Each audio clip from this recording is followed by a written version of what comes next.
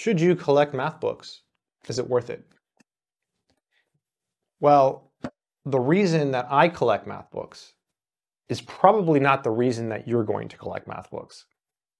Let me just briefly tell you why I collect, and then we'll talk about why I think that maybe you should collect. So I collect because I'm a collector. I have collected things my entire life. When I was 10 years old, I sold my coin collection to try to buy a Nintendo. So think about that, 10 years old, and I'm selling my entire coin collection. So when did I even start collecting coins, right? You might wonder, well, were you rich? You know, what 10-year-old collects coins? I wasn't rich. I remember I sold my collection and I still couldn't buy a Nintendo.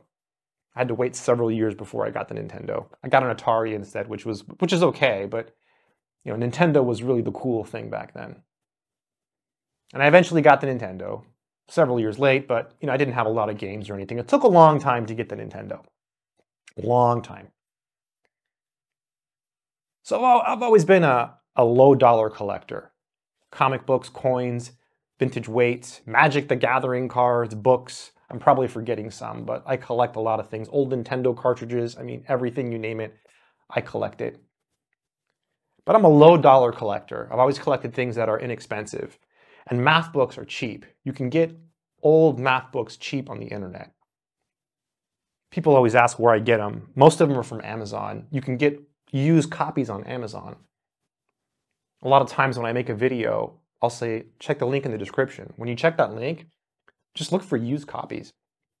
Or click the link, see if there's used copies, and if they're sold out, just type it into Amazon. And sometimes you can find older editions as well. Look for those used copies. You can get them for a few dollars, you know.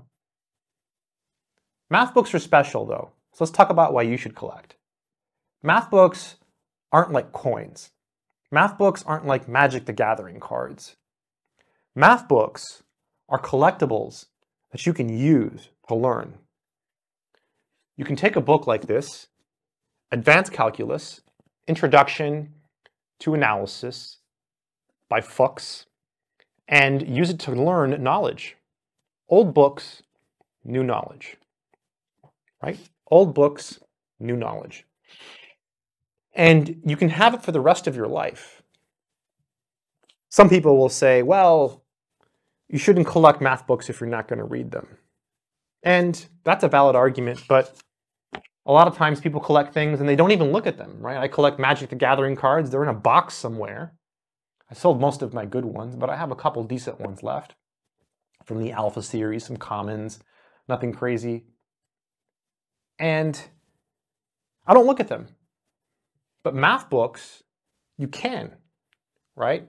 You can say, hey, today I'm going to pick up this book by Fuchs, and I'm going to sit down and I'm going to read one page. So you've taken an old book and you've got some new knowledge. Maybe you're just reviewing something you already knew, but you're getting something from that collectible. Also, math books are really niche. No one really collects math books. I mean, maybe some of you do. I collect weird things.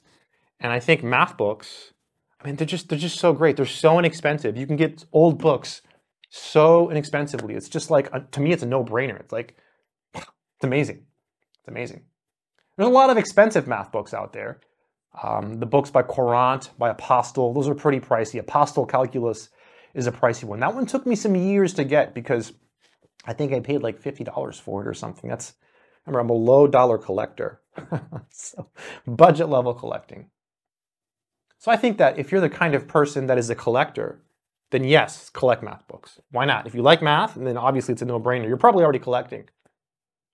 But let's just say you're like a person who's taking algebra and you're watching this channel because you're trying to learn math or you're trying to do better in your math class, and maybe you're not even a math major. You're going into like medicine or something else, or engineering. Should you collect math books?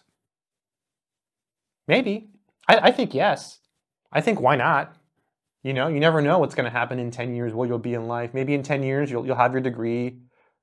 You'll be married. You'll have kids. You'll be living somewhere else. And you'll have all these math books that you bought while you were in college.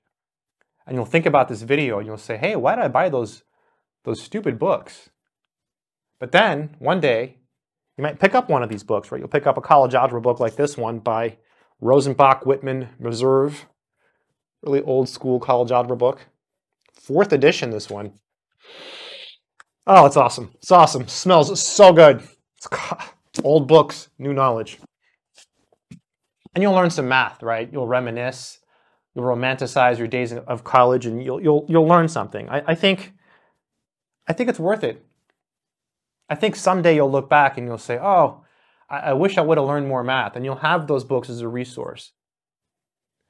Another really cool thing I think about math books, this is, again, as a collector, so this might not be for you, is people's names are in the books. So this person there's a person's name in here. I don't want to show the person. They're probably not alive anymore because this book was published in 1958 by Ginn & Company. That's pretty old. So this person here, Gene Hodges, that's the person's name. I'll cover their address. But yeah, Gene Hodges, I don't know if you can see that, is probably no longer around, or who knows where they are. Sometimes I internet stalk them. I had a book on topology, and I had the guy's name in there, and I searched for his name, and I found out he worked for the Department of Defense. This was many years ago, and I felt bad. I'm like, oh, I have his topology book. So I sent him an email, but he never replied. I guess he didn't care. He's probably like, oh, So yeah, should you collect? I say yes, because they're cheap. Try to get books cheaply. Another cool thing about collecting is that you can get books on topics that aren't even taught anymore. Here's one on plane and spherical trigonometry. That's not even taught anymore. They don't even teach spherical trigonometry in schools anymore. Oh, this one has a really peculiar smell. Oh, it smells so good. Oh, it's probably not good to. I'm not recommending you smell your books. Smell them at your own risk. So, oh wow. And then something you should know, by the way, if you do decide to collect math books, this is useful advice. You see this here? This is called a dust jacket. Okay, so this makes the book more valuable. And then this here on the inside is an examination copy. So this means that this book was sent to a teacher. Let me zoom in so you can see that. See that? So this is the old school way of doing it. Today, they call these instructor's editions. So back in the day, they called them examination copies. So this is a copy that was given to a teacher. So I bought this at a physical bookstore. I went to visit a bookstore in Portland, Oregon a while back. It's been, I think it's been over a month now. And it's called Powell's Books. They actually, I was filming in the store, and they're like, oh, you can't film in here, sir. And I have that on video. I was like, I feel like one of those like prank channels. They go into places and they film when they're not supposed to. I felt kind of bad, so I was like, oh, sorry, and I left. I didn't keep filming, but they don't want you filming people in the store and stuff. So people are employees, but I did get some footage of the store, and I got this at the store, great price. So books like this are valuable, right? The dust jacket makes it worth more money. An examination copy is more rare. A lot of times books that belong to famous people are pretty cool. I have a bunch of books that belong to a man named Augustus Prince. He was the first black radar man in the US Navy. He was a nuclear physicist. And I have a bunch of his books from his personal collection. And I have books written by semi-famous mathematicians. They're on Wikipedia. They have their own Wikipedia page. So I always think that's cool. If someone has a Wikipedia page, that's, But I guess anyone can make a Wikipedia. I don't know. I don't know how it works. I don't know much about Wikipedia. I just know it's really good for mathematics. It's a good website. So yeah. Anyways, collecting math books. Yes, I think you should. If you have the money, if you have the resources. A lot of it depends where you live. I don't know how it is in other countries. In the US, it's very easy to get old math books. But I know in other countries, like I know like in Spain, for example, there's a lot of really cool math books in Spanish that are very hard to get in the US here.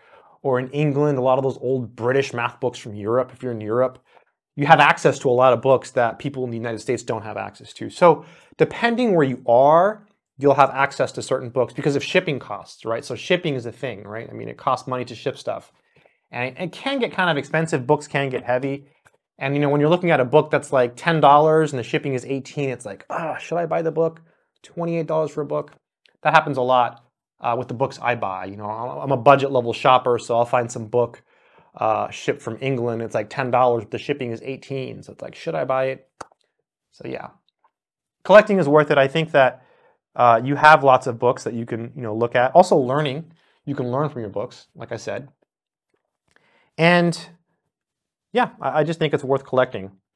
If you're a math major, by the way, then I think it's a no-brainer, right? Because it's good to have more than one book. That was my initial reason for collecting, was because I wanted to have more than one resource. If I didn't understand something in one book, I would look at another book and I would try to learn from that book. I have like 30 abstract algebra books. It's ridiculous. So yeah, it gives you more than one resource. That's another reason to do it. But again, for me, I've always been a collector, so that's probably not the reason you would collect. But if you are a collector, if you want to become one, try it. It's kind of cool. Here's an old copy, just one more before I end this video, of a really cool book, Finite Dimensional Vector Spaces. This is an older edition. Oh, it has the person's name on there, on the thing. And it has a little book plate. Oh, nice. This is by Paul Halmos. This is the second edition. I bought this one probably because I couldn't afford the first edition. It was probably like out of my price range. So yeah, you could be a budget level shopper like me and get old books. You can also find a lot of old books at thrift shops or estate sales. That's where I got all those books by famous people. Sometimes I get those from estate sales. So if you can go to bookstores or thrift shops, things like that, you can find a lot of old books that way. So it's kind of fun. Anyways, I'll end this video now. If you want to learn mathematics, by the way, I do have courses. Check out my website, mathsorcerer.com or freemathvids.com. But just go to mathsorcerer.com. They're on the Udemy site, but please use my website because the prices are lower, I'm pretty sure. Just click the links on my website and it'll take you to Udemy and you can get courses on everything. You can learn all kinds of math, algebra, calculus, trig, advanced calculus, abstract algebra, all that stuff. So yeah, anyways, keep doing math. And yeah, I say yes, collect. Oh, do you collect? Let me know. How long have you been collecting? Why do you collect? What are some reasons you think that people should collect math books? Until next time, keep doing math.